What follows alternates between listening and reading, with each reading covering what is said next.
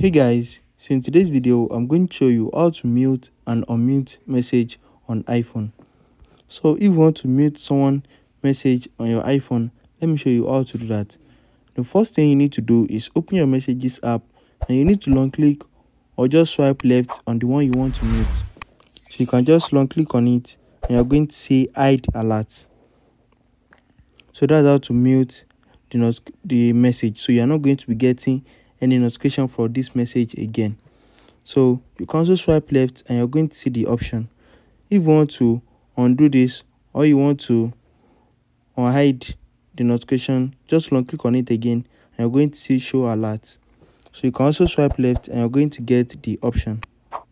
And if you want to turn it off, swipe left again and you're going to see it.